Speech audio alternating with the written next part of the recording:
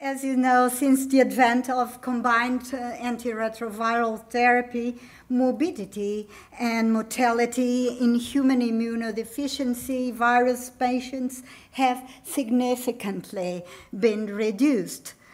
But liver-related deaths nowadays are the leading causes of death in HIV-infected patients, despite some recent studies that indicate that there is a decline. Next slide, please. The majority of the antiretroviral drug classes used for the treatment of HIV have an intrinsic potential to cause hepatotoxicity, which may be induced through various mechanisms. Liver-related disease in HIV-infected patients is mainly due then to co-infection with either hepatitis B virus or hepatitis C virus. Patients triply infected with HIV, HBV, and HCV have a 12-fold higher incidence rate of end-stage liver disease compared with HIV or mono-infected patients, even in the modern era. So let us talk about a few words of morbidity of ART therapy. The adverse effects of ART therapy on the development of liver impairment have been debated, as you know, for years, and most reported to be acute, mild, and asymptomatic. But some antiretrovirals have commonly been associated with alterations in liver function, hyperbilirubinemia, severe steatosis, fibrosis development, non-cirrhotic portal hypertension. So there are intention to avoid certain hepatotoxic drugs like D drugs, zidovudine, didanosine, the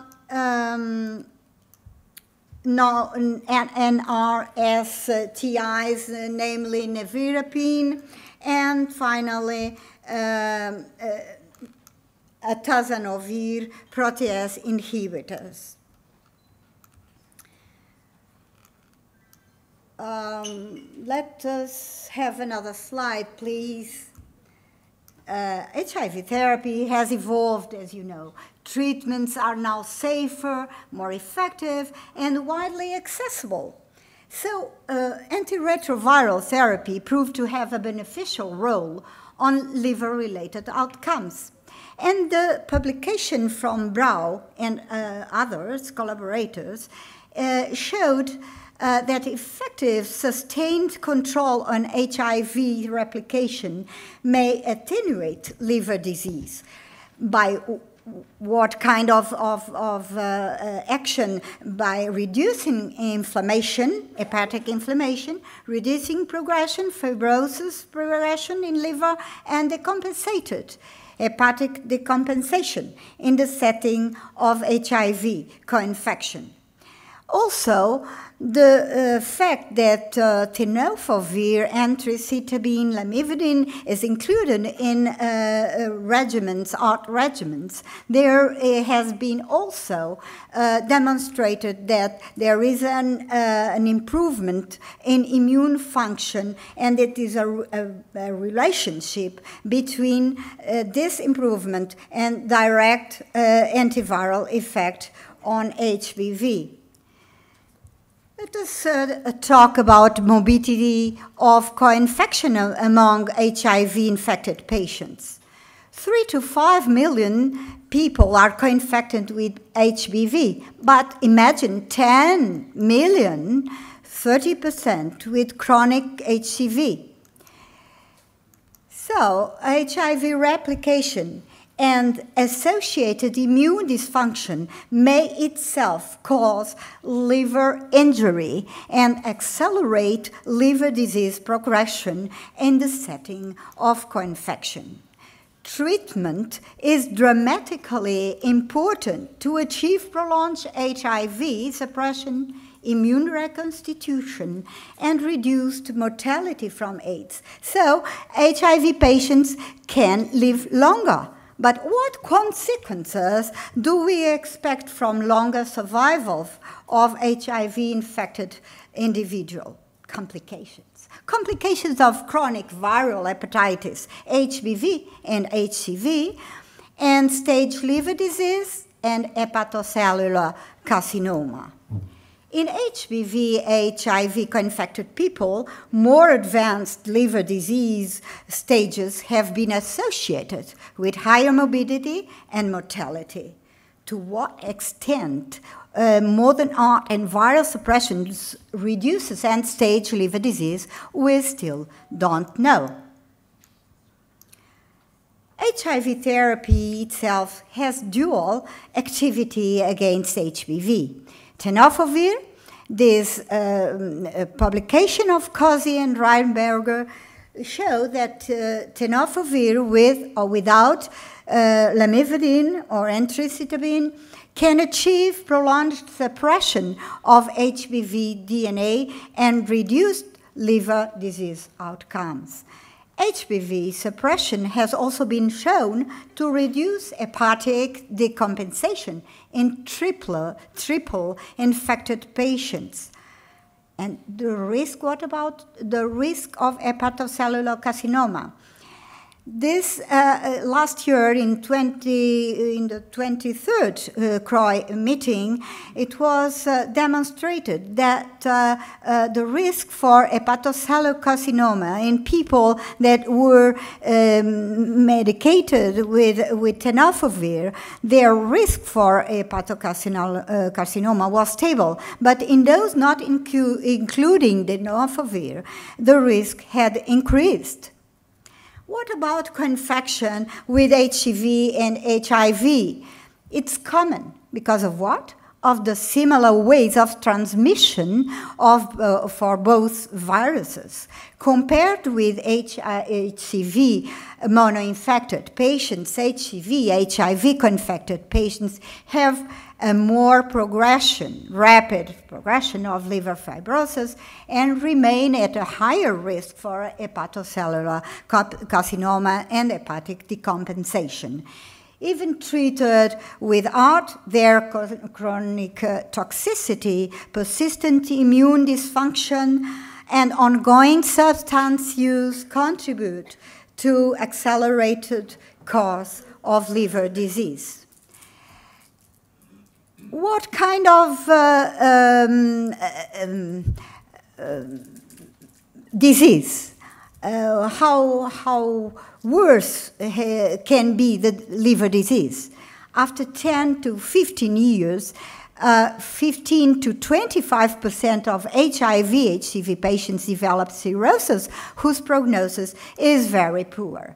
Their survival after the first episode of decompensated cirrhosis is around 13 months, compared to what? 48 months in the monoinfected patients. First-year survival is 54% versus 74% comparing with mono-infected patients. 2-year survival, 40% for HIV versus 61% for HIV and infected. 5-year survival, 25% versus 44%. That's very bad. We need, and every time we speak about it, we need teams and coordinated teams and multidisciplined teams of clinicians.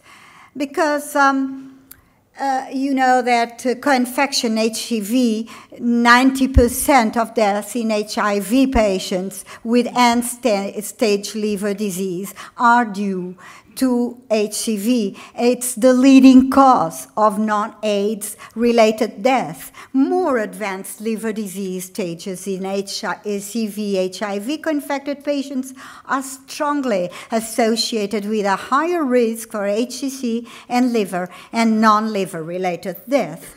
HCC appears at a younger age. shows a more advanced stage at diagnosis and has 5-fold increase of death compared to HIV monoinfected patients. Before ART, it was curious. HIV-related mortality exceeded mortality related to HCV. But with ART advent, it's the contrary. HIV patients live longer, and liver-related mortality is attributed mainly to HCV co-infection. So, although ART is essential to HIV control, it will not be enough, and we have to treat HCV. It's needed, the therapy. As you know, recent advances in HCV therapy have been very revolutionary, and through currently approved safe and effective oral or tolerable direct-acting antivirals combinations emerged the opportunity to what? To reach high rates of cure without treatment, limiting adverse events. SVR rates are similar to those obtained in HIV uninfected patients, reduce significantly the risk of end-stage liver disease, preventing fibrosis progression and complications, and affect dramatically natural history of HCV in co-infection. You know that several studies have been having taken place, not exactly in real life data. We have some of those, and if applied to naive patients or experienced patients or non-cirrhotic patients or cirrhotic patients, the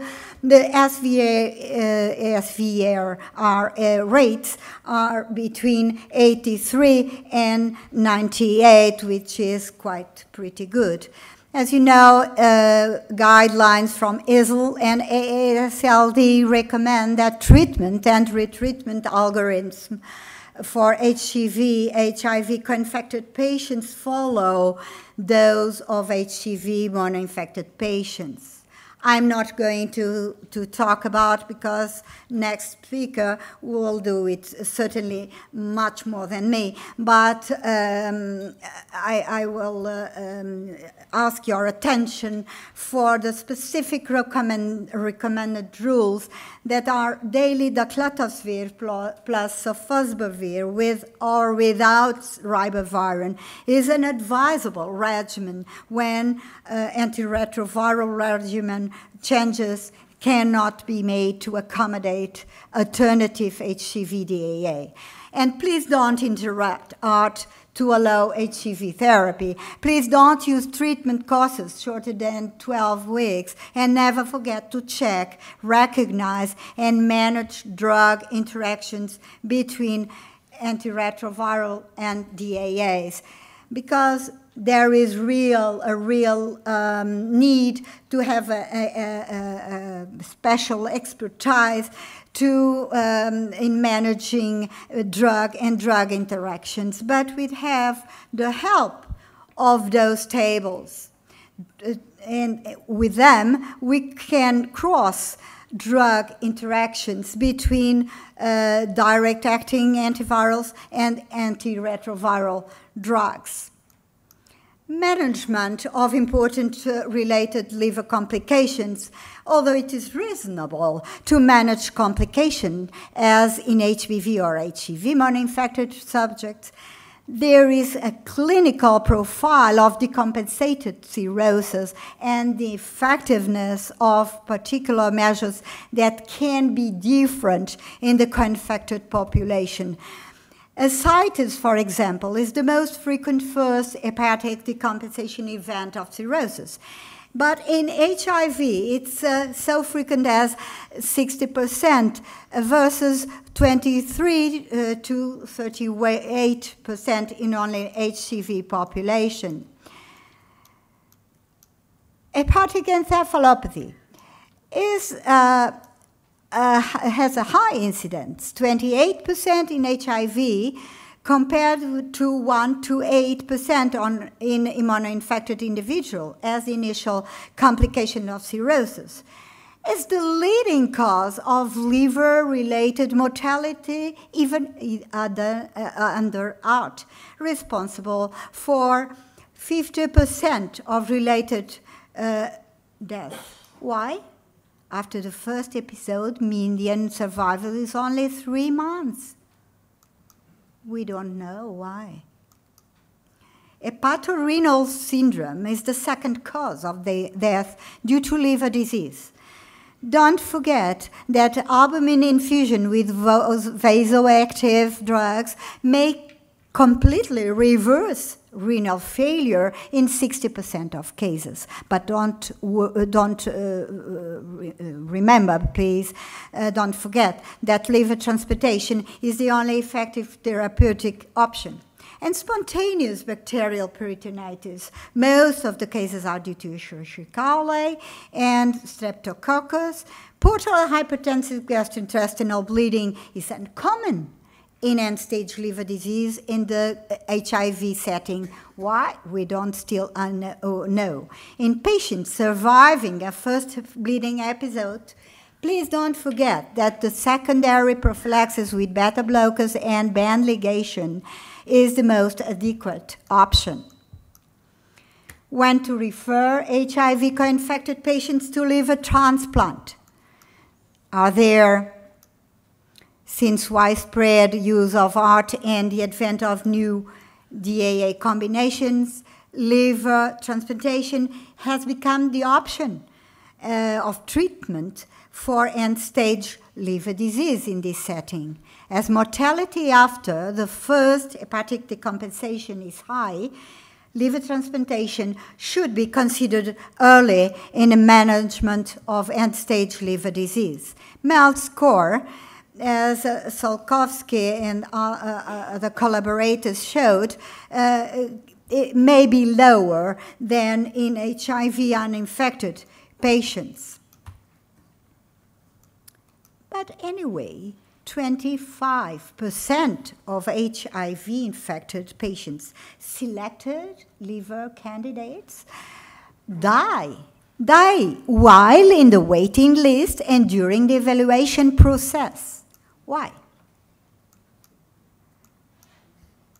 Maybe they are too late referral to liver transplant centers. Data of optimal timing for liver transplantation and specific prognosis score for HIV-infected patients are still missing.